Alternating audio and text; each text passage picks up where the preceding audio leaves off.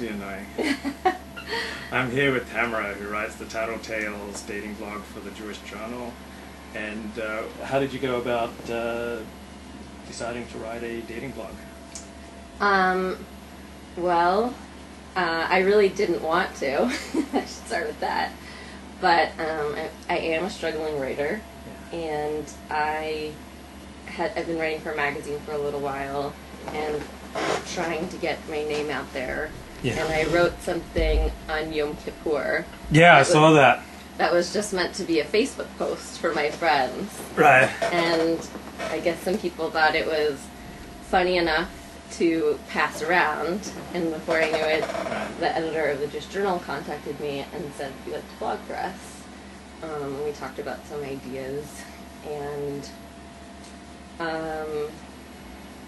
he said that dating blogs happen to do very well, and the one they had was someone a little bit older with kids. That was a little different. So you didn't tell him about your kids. You just kept that on the download. All 6 of them, no. Or the 3 divorces. Right. Right. Off the record. Yeah, they're all the orphanage. Yes, exactly. You don't want them to get in the way of your blogging career. No. Maybe after 35 I'll look them up. I still got a few good years left. You did what was best for them. Exactly. You just went into a life position where you could really give them the love and attention that they needed. They don't want to be on my blog. I had this job where I was driving kids around once, and I started blogging about it, and the mother said, "Could you please not blog about my kids?" Oh, God. Yeah, it's awkward to blog in real time about people in your life. I found. I didn't realize how difficult it would be. Yeah. But it's been tougher than I thought. Yeah, so tell me about what has surprised you in the process of blogging. So that's one thing. Well, I'm not typically a very private person. I tend to live pretty publicly.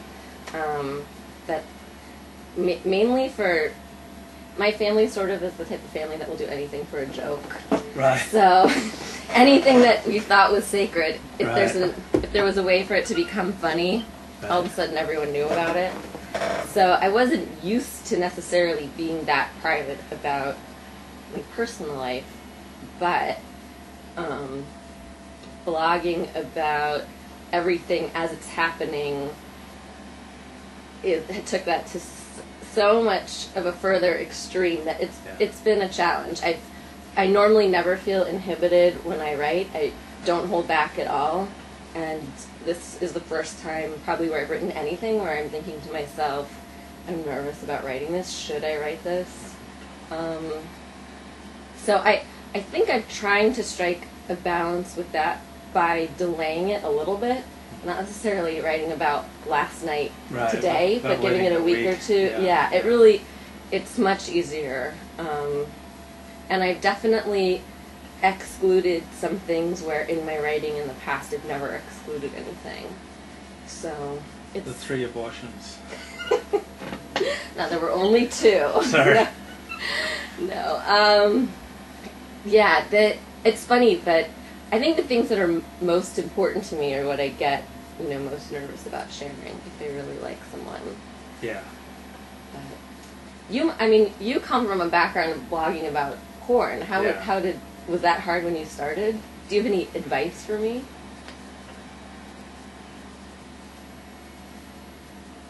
Let's come back to that because I don't want to say anything that might affect anything that you might say in the interview. So, okay. I am curious, welcome to come back. Just for your advice. You're welcome to come back to that. Okay.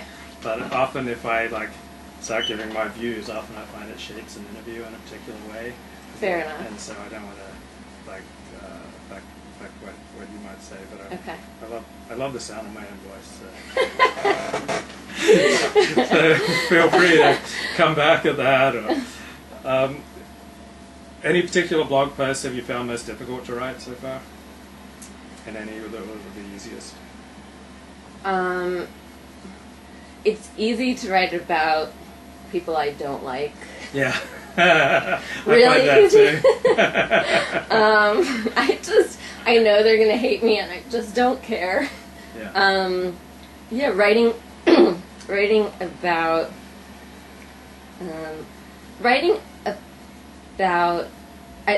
since I've started, there's been one person in particular that I really liked, and I found myself not writing about him. So, and I haven't done it yet. Smart idea. Yeah, so that's probably the hardest. I mean, dating I'm pretty okay about writing about. When it gets to sex specifically, I'm not interested in writing the kind of blog that is like a girl's how-to or you know, a Jewish Cosmo guide to better sex. Right. 33 things to blow your lover's mind before Yom Kippur. Exactly. How to make Sukkot really special. Right. That's someone else's purview. I'm loving the sukkah. Right. So I'm holding off on that. Maybe. But you did write a reasonably racy blog about sex addiction. I did. I think that was your funniest blog yet. Really? Yeah. Thank you. You know, I wrote that mainly. I was able to do that first of all because it wasn't necessarily my own experience. I wasn't saying, here's a list of people I've slept with and what happened. You know, it was more tongue-in-cheek reference to people in sex generally. So when I was able to get a little bit more broad about it, and I did. I mean, I kind of did really have a bone to pick with the proliferation of sex addiction, especially in, you know, celebrity culture. Yeah. Not that it isn't, you know, a real serious addiction, but with anything, you know, to start labeling everyone as a sex addict, I just found so ridiculous. And then I read this article in the LA Times about the booming business of sex addiction, which I'm just very incredulous of these spa treatment centers.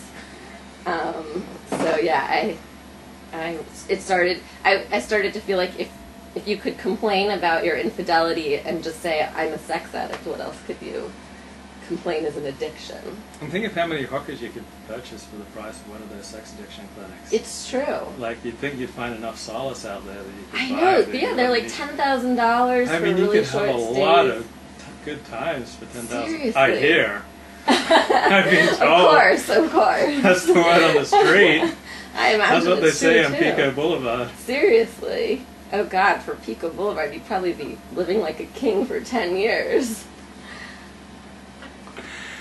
Yeah, that was a pretty funny blog. Did you watch Sex and the City when that show was on?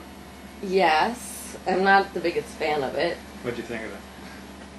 Honestly, being one of those girls in their 40s on that show is like my worst nightmare. Like, if that's, I mean, I've gotten this comparison also. Someone else just wrote to me and said, you know, I love that you're like the Jewish Carrie Bradshaw. And I was like, that's okay while I'm in my 20s, but I don't, you know, her life is like the antithesis of what I want mine to be. I don't want to be writing about having lots of sex with different men at 45 in my struggling writing career, and how, you know, she can't get her life together, and it's just so, some of it is so self-indulgent, and so, I mean, it just reminds me of those women's magazines, which I just have no patience for. You don't like Cosmo? I love Cosmo. Do you really? That's like guilty addiction. I love all those sex tips.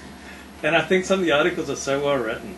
Like, they talk about worst dates, and one girl talked about getting arrested by the cops, you know, in the backseat of a car with her date, and the cop turned out to be her dad. Oh my God. Or going on a roller coaster and then throwing up on a date. I thought that was pretty cool. I mean, I was never into those magazines. Really? You never liked Cosmo? I like begged my parents for a subscription to the New Yorker when I was like 17. So if it wasn't in there, I wasn't. Now that being said, I do write for a fashion nightlife magazine, and I do write lots of articles that are sort of similar to. For instance, I write a lot of fashion articles. I have one coming out where I sort of write one of those guides about how to find out whether or not you're really a true prep or you're a wannabe